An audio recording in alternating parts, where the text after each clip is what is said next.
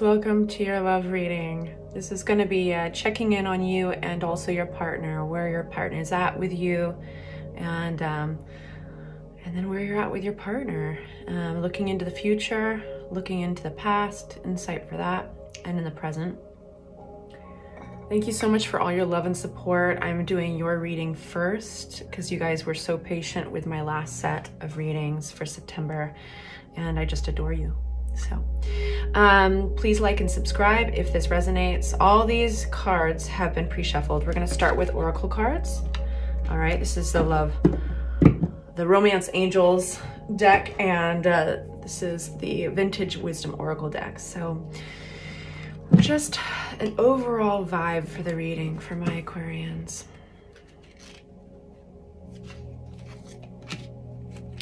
You deserve love. You are lovable. I notice that this card often comes up when literally there is kind of this doubt, you know, and oftentimes we shove that underneath. It's almost too literal, you know. It's like anybody's gonna be like, of course I deserve love, whatever, you know. But oftentimes when that oracle card comes up, it's calling you to look at your history, your patterns, your actions, and to put into question, like, you know, subliminally, underneath the surface, is there a resistance? You know, is there a way that you might be pushing off love? Something to keep in mind. All right, now we're gonna get Vintage Wisdom Oracle deck. This is a beautiful deck. This has already been shuffled. We'll do it one more time because it feels right.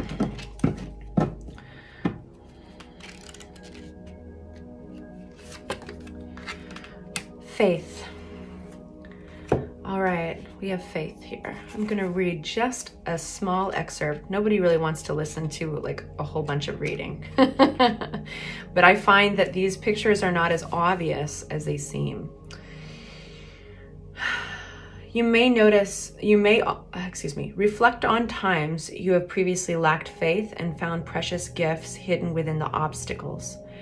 You may also notice how your faith was rewarded, even though you could not see it at the time. Hindsight can help unearth valuable lessons and show how the higher power is revealed to us because of life's challenges, not in spite of them. I'm gonna put these guys up here for you guys to contemplate, and we're gonna get into the tarot. So here's the Morgan-Greer deck.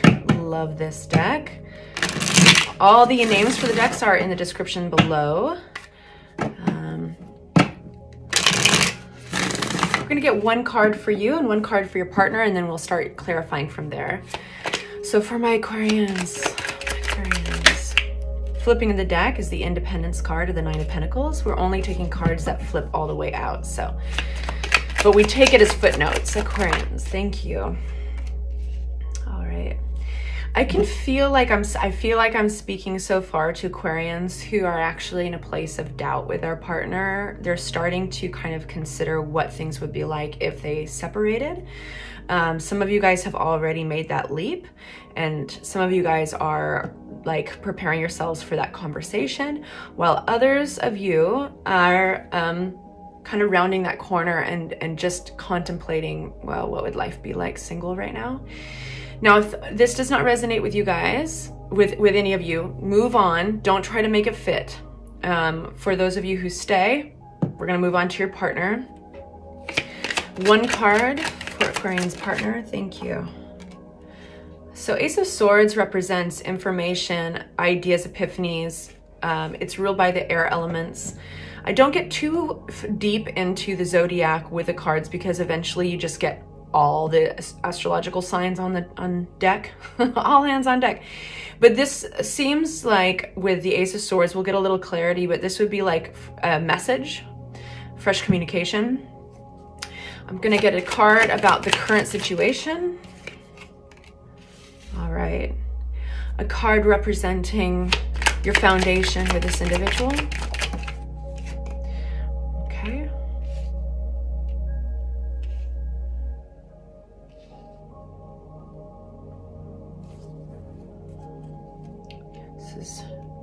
Anxiety with the Nine of Swords, and future with this individual. Okay. Wow. You know, don't give up hope yet, my babies. Excuse me. So far, what we have is there's something in the immediate past, something in your foundation that created a stir of anxiety. I don't know if it was built around an anxious moment, if one of you guys or both of you guys came out of relationships and you're kind of healing with each other. It feels as if you were.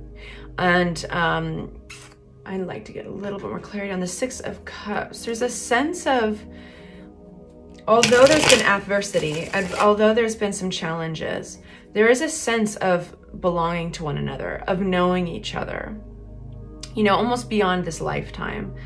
And this, for a lot of you guys, you have known this person for quite a while. They know you, you know. The good news is, like, going into the future, if you're willing, there's actually a whole new kind of future for you guys that you would be recreating with each other. This would require you guys to both basically leave this harbor together. You guys would both need to restart on a new journey, and it's gonna feel like anything's possible. Present situation with Aquarius and their end of a phase. All right, let's get a couple more cards on deck, and then a little more about my Aquarians. This Three of Wands. A little bit more about my Aquarians. Thank you. A little more about my Aquarians. Flipping in the deck, we've got Nine of Wands, defensive energy, the wounded warrior, a little tired. Wow, we got all the swords. Aquarius. What did I say? More and more swords. All right, we're just gonna put these guys over here. You're in your head, Aquarians. You're really in your head. You're not in your heart. There's some anxiety. There's a little with the King of Swords. It's a little brutal. It's a little brutal. I would say that you might be in a place where you're brutally honest. Also driven to that brutal honesty by way of those swords, by way of, I'm just gonna look at this. Yep, second time you've gotten that flipping in the deck. More swords. So, yeah.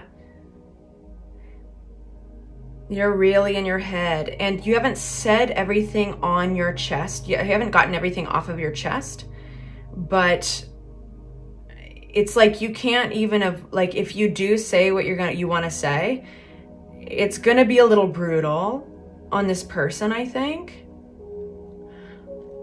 A little bit more about my Aquarians.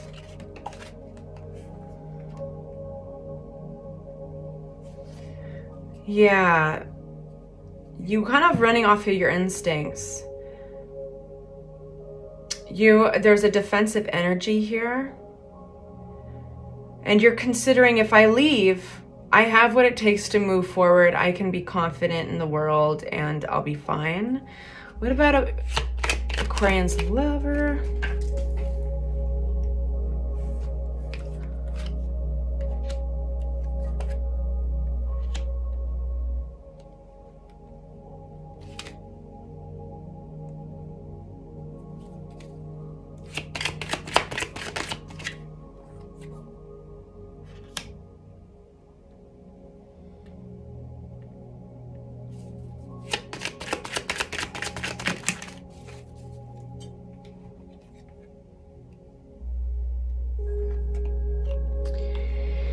Okay, so I feel like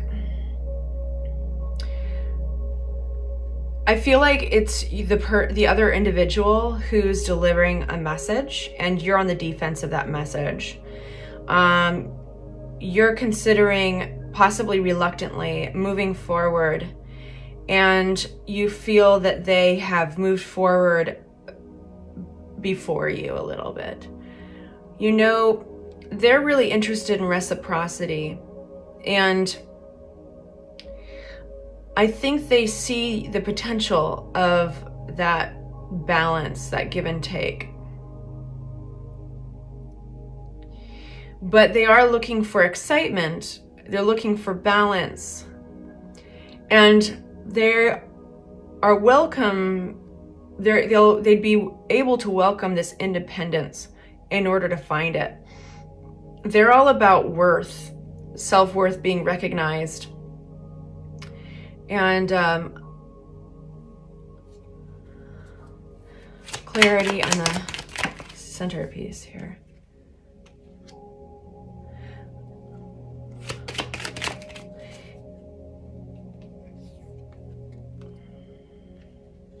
I feel that somebody's being a little too careful here. One person wants to move forward and the other person does not want to be rushed.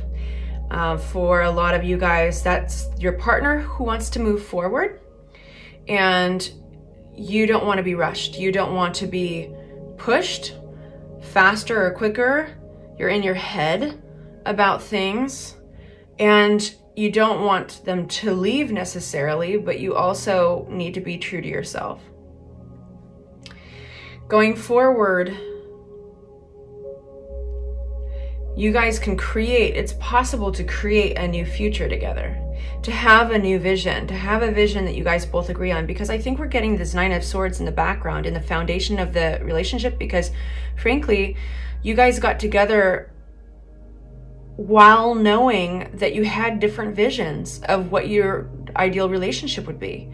You know, like maybe one person wanted to live in this city and the other person knew that they did not want to live in that city for very much longer. Maybe one person wanted kids and another person didn't. But you guys went forward with that, with those conflicts, and it's catching up to you guys. So what to do, right? Well, first of all, I feel that you guys, there's a lot of love there. You're very in your head. You're very in your head, Aquarians, but I can't blame you. Going forward though, you've got the Fool, you've got the Page of Cups. That's absolutely romance. That's absolutely magic. That's absolutely something brand new and fresh journey together. I'm gonna get another deck. And I'm gonna give it a shuffle because I just want something fresh for you guys.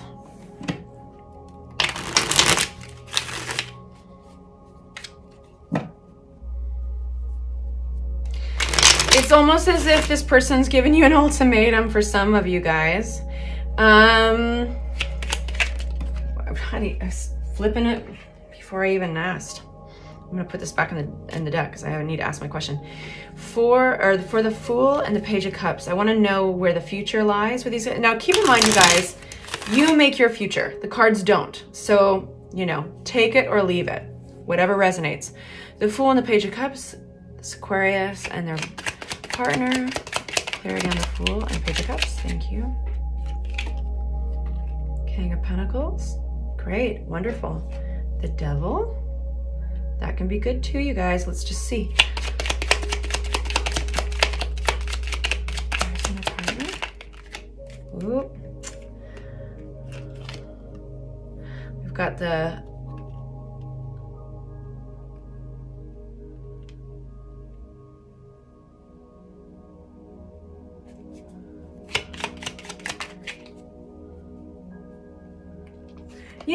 this all looks really great, Aquarians. I think that you guys on this new on this new journey, you guys recreate a vision together. You can only do that if you address the foundation, which was addressing basically what the conflicts were in the relationship that you guys brushed over. And I think that a lot of you have already done a lot of that, but it's been in a defensive way. So what if it wasn't in a defensive way, but you address them, and then from there, you can now recreate a future that makes both of you guys excited. One individual, one of you guys is going to be feeling really empowered, possibly with their finances, with investments, and they might be a little more geared towards that. Another one of you, and that might be somebody who in the relationship is a little more earthbound, you know, like earthy, a little more analytical, a little more practical. Another individual is a little more spontaneous, fiery, fast moving.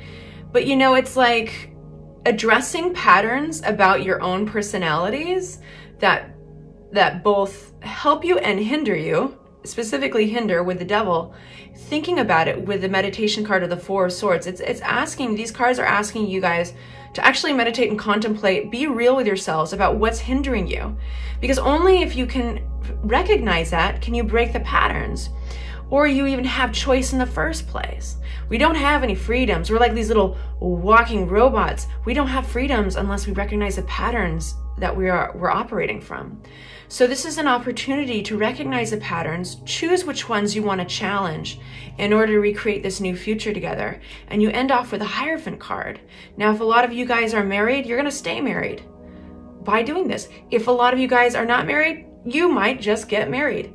But let me tell you a little bit more about the Hierophant. Not only does it rule over marriage and other institutions, you know, but bottom line, it's a set of values and beliefs. It's your commitments, right? So you guys recommit to each other, you know, with the help of the Page of Cups. You have this new energy, this new possibility, just like that fish jumping out of a cup symbolizes anything is possible. From this beautiful heart space, the cups represent emotions, creativity, passion, and the passion's going to come back as well. And you know why? It's going to be because both of you guys feel seen, truly seen. And those parts of you that you feel that your partner doesn't want to see, your partner's not only going to see it, but they're going to love you for it. And that makes all the difference. I love how it goes back to the Oracle cards, which is faith and you deserve love. It's like both of you guys deserve love. And there's so much love there. But you guys are at this point of like, do we stay together or do we break up over these disagreements, these conflicts that are kind of deep in our foundation? Well, the cards are suggesting that you really have the possibility to recreate this future. Now I'm just kind of repeating myself, but I like to do that. And sometimes when people need it. If you're willing to look at your partner's, the conflicts differently, if you're willing to look at your partner's conflicts, the things that they want, the things that they don't want, with fresh eyes and make them feel heard and listened to, you know, that's where transformation happens, is when from the heart space, it feels you're not in the defense, but you're feeling like you're loved. You're feeling like you're accepted and you can be completely honest. And so where do you start, right? Well, show them this reading. No. But also, just start by doing it. People have a funny way of following the leader, you know? And when you show that integrity and you open up that space for them, you're going to remember how you felt in the beginning, the draw that you had towards each other. And that's the strength of that's going to come roaring back, because that's got to be pretty strong when you consider some of the obvious conflicts that you guys had in the beginning, you know, different directions here. And neither of them are bad. Like, the conflicts aren't bad. It's just that you wanted some different things. And those things were, you know, just kind of brushed over, or things were just so good. It felt good when you guys got together. You didn't want to look at all that serious stuff. Well, you're going to feel good again. I'm wishing you luck, Aquarians. Have a great feeling about this. I'll see you guys soon. Love you.